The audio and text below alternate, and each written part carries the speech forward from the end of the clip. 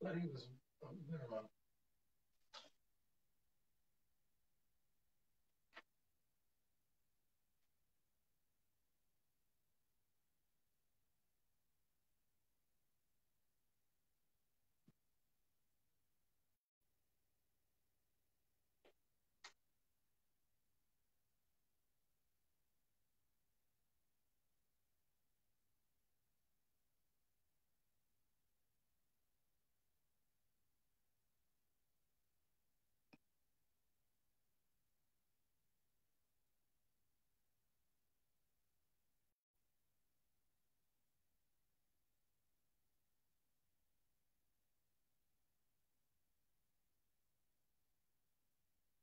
It's still saying declined.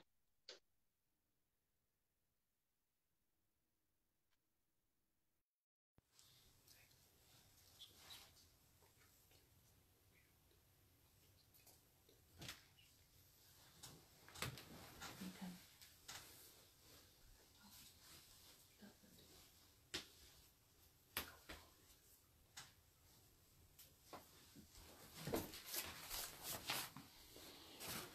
All right, folks. So,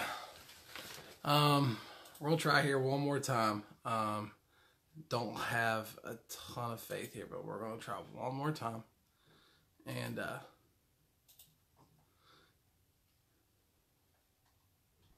hold on.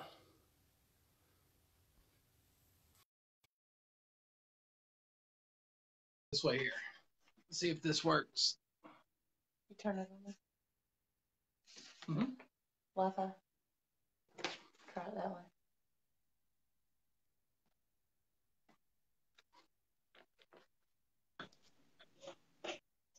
There we are. What's going Connecting. on, sir? Sorry about that. That's all right, man. No worries. We haven't had a smooth start to this one single time yet. So really, we're right on Yeah, par for where we should be. my phone just wasn't agreeing, not one bit. Well, So sorry about that. no problem at all, man. No problem at all. But again, man, welcome. We are here with James Bell, movie director. Very interesting stuff that he has out there. I got to watch one of your films here very very recently, Tantrums, and wow, wow, it is an impressive work of art. It's different. It's not for the faint of heart at all. It's, but awesome movie, man. So you are director, actor, special effects artist out of Michigan. Owns very fine crap videos. Some of your best known works are The Bliss and Tantrums, which I got to experience today. I think that's the best way to describe Tantrums. Would you say so? That's an experience. It's not something you just watch. Yeah, it's kind of not very linear like most movies are. Like it's kind of like its own thing. Yes, very much so. Um, and again, like we said, these videos aren't for the faint of heart, but if if you're feeling brave and you're feeling up to it, so a little bit about myself, I've watched some really messed up stuff. I've been a part of some really messed up stuff. Human Centipede, I've watched the second one, the third one, got through them with no problem. Your film gave me a couple moments where I had to, so I was very impressed with that. But again, just a little warning for anybody that's like going to go out there and think they're going to have a James Bell marathon tonight. Be forewarned. It's good, but there's some moments that are a little rough with it. Um, so enough of me going All on. my stuff kind of has that going on with it too. Like probably the only one that really doesn't go too far is Lucifer's Cosmonauts. That one's just kind of more like a goofy like alien movie, but the rest of them like well that even has like I get ass raped by a tentacle in that one, but other than that it's pretty tame. All right, man. So tell us a little bit about yourself, man. Some of the movies that you've done. Just what got you into this? Um, I've always wanted to make movies, and me and my friend used to like do like special effects and stuff like that when we were growing up, but we didn't have like cameras or anything, so it was all just kind of a waste. And we always talked about just like shooting movies, just a couple of people and not really needing anybody else. And I don't know, it's just something. I made my first movie that it's kind of like a documentary gone wrong. And I got really lucky. It was kind of successful. And so I was able to just build off that, just be able to actually start making like little independent movies, like just by myself, and do like the distribution for them too. And it just kind of started as something small and just kind of snowballed and stuff. Same with like the effects and stuff. Like I was doing really basic stuff in the beginning, and then like now I'm doing pretty elaborate things and working with like animatronics and stuff like that. So it's No, doing that's more advanced stuff. was cool. Because even in Tantrum, like the effects that you seen in that, that was like some pretty primitive stuff compared to what I'm doing now. Okay. All right. So there's another movie out there that we haven't even touched on yet, and I'm really intrigued by this one. So in Gay for Prey, Jesus is stripped of his powers, kicked out of heaven for being a homosexual, and after a breakdown, he receives some help from some very unconventional characters. You yourself had a role as one of those characters. Would you be willing to tell us a little bit about it? Um, it was just a really small role, to be honest. It was like I there's like a pornographic scene at the beginning of the movie, and they needed somebody who wouldn't care about whipping out their dick, and I don't care about whipping out my dick, so I just filled in the role. It was like a 5 minute shoot. I really like I don't know. I really wasn't involved too much with that production. Like I had a lot going on in my life when that was going on. Like I was just there for like 2 days, and that was that. Okay, cool.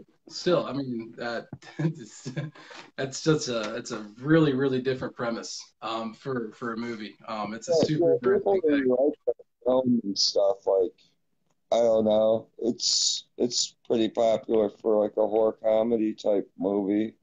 It's not really a horror movie though, but I don't know. Yeah. All right. So talking about that just a little bit more, the comedy hits all the touchy subjects, brings forth the hilarity of all the different radical groups involved. In all comedy and really honestly in horror as well, whether strong subject matter or not, you'll have those prudish public opinions running rampant in one aspect or another. I'm sure you have dealt with this a little bit. What would you say regarding some of the banter that people have about movies like this and what they say about the people that go out and enjoy stuff like this? I don't know. Like negative publicity is actually pretty good for any movie. It's gonna promote it probably because that's really what sold my first movie was just a lot of people really hated it and just told their friends not to buy it, that they hated it. And I don't know, people were like, fuck my friends and bought the movie. I don't really understand it. But Cool. I don't know, like people being negative about like films and stuff. I don't know.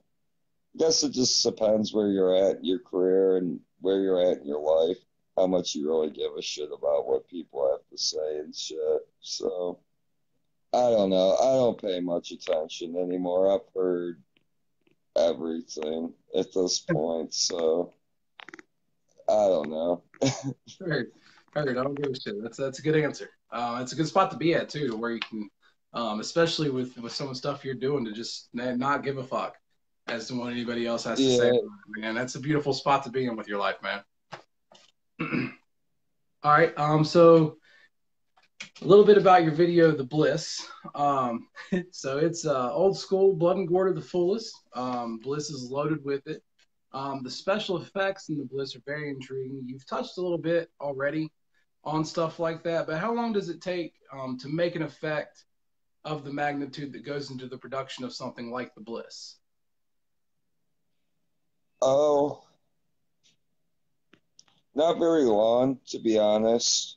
Like, pretty much I know what I'm making before I start making it. So, I don't know. In the Bliss, a lot of it there wasn't anything really too over the top, but it was like enough. But yeah, I don't know.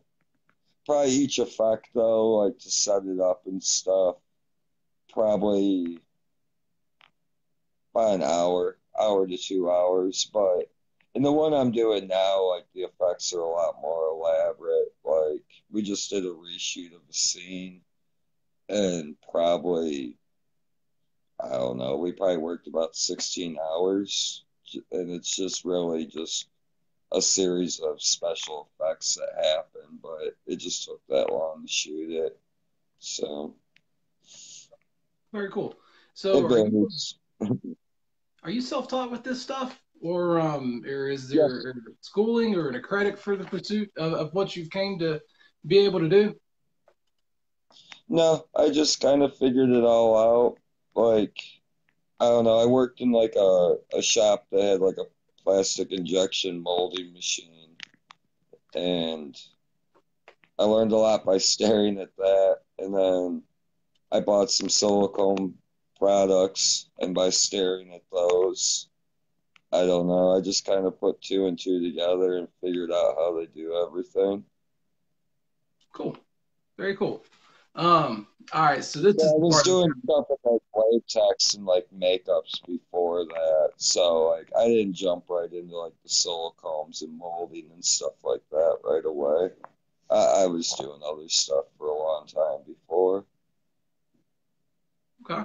so sorry to cut you off. I was Oh just no, you're fine, man. Absolutely. You cut me off whenever you want. Absolutely. That's no problem at all. But this is so I was watching, as I said, I watched Tantrums today. It was my first time getting to be able to sit down and watch it. And number one, I have to applaud you for the first time in a very long time. A movie put me in a position where I have to admit, it makes me a little sad to admit, but I had to turn away for half a second. The genital mutilation scene, you got me. You got me for a second. I had to turn away from that for just a moment. So tell me a little bit about Tantrums exactly. Like what is going on? As much as you're willing to kind of dive into what a semblance of the storyline may have been, or what exactly was going on. And by the way, the cross scene, and I don't want to give it away because the ending of this movie is phenomenal. It's and well done. But also the cross scene that you had in the bathroom was insane. That was something else. yeah. A lot of tantrum is just like it has like a kind of like a simple story. Like a guy kills himself, and then it just starts flashing back and forth between like his like afterlife, which I don't know, for a while, which it's kind of like changed. You used to like have like a theory that when you died, you started like dreaming, like after death, that really just like the subconscious just turned into like an internal dream. And then like his dreams is kind of like more like a nightmare to some people, but to him it's a perfectly fine dream. But then it starts like having parts where like kind of like the dimensions are like intersecting with each other where you don't know which dimension you're really in, like when he's like spitting up like the slugs and stuff like that. And then there's like a lot of stuff too that I added in. It's just like my own like personal belief, like my hatred for like organized religion and the United States in general. So The hatred of there's a organic bunch of religion did shit come like across at that one in it. point. I did pick up on that part. Um, that was, and even the way that you did it. So not, I don't even know for sure that it was intentional or not. But you're going through this movie, and it's 35 minutes, and really, honestly, other than I'd say the first minute of the movie, it's intense, scene after scene after scene after scene after scene. And so you get through that, and then almost at this halfway point, you come across this jogger scene, and you know something bad's going to happen to the jogger eventually because she's in this movie and nothing good's happened to anybody so far. But it almost gives you a moment of rest from all of it. And it's just this little 30, 40 seconds or so where all of that's kind of taken away before you jump back into it. It's a nice pause, and it's beautifully done the way you just have everything flowing with the movie. I just wanted to try to get a little more insight into it, man, and I appreciate it. I'm very interested to see what you do with Tantrums too. That's in the works, correct? Oh, that's been done and released like over a year ago. Okay, all right. Sorry, Yeah, we're still catching it up a little bit. also that one also has another name, Phantom of the Demon. I just put the Tantrum 2 name on it just because it was pretty much like a tantrum film, and things that were going on at the time period were kind of like an echoing effect of Tantrum 2. Okay. Also, not 2, also. So like it in its own way, like Phantom of the Demons nowhere near as good as Tantrum is, but it kind of fits in with like the whole it's because like in that one it's like a female who is almost sexually assaulted or is sexually assaulted in a graveyard, but then she bites off the genitalia of the person and shoves it up in her pussy, and then that starts to fester and rot, and she gets a horrible infection, which starts causing her to go through all kinds of things. And so, yeah, that's what that movie's about. So it kind of fits in with like the same thing. So it has like the weird flashing with the mask and stuff, but just with things that were going on, I don't know. It just they can't all be humdingers, I guess. So out of all the movies that you've done, man, what's the one that you look back on and you're like, that's my favorite one. That's the best one I did. Currently, Nutsack, like Okay. uh, the film I did called Nutsack, that one was really good. Just everything that was going on during the production of it too, like was really special. So I don't know. There's just a lot of aspects to that making that movie that were like really fun. I wrote it a long time ago too. I wrote that the idea for that film probably like when I was like 16. So it's like a way simplified version of what the movie is supposed to be, but it's still a good representation of it. So I was just happy to get to finally make it. Cool. Very cool. Um, your attention to detail with your prosthetics is it's really something cool.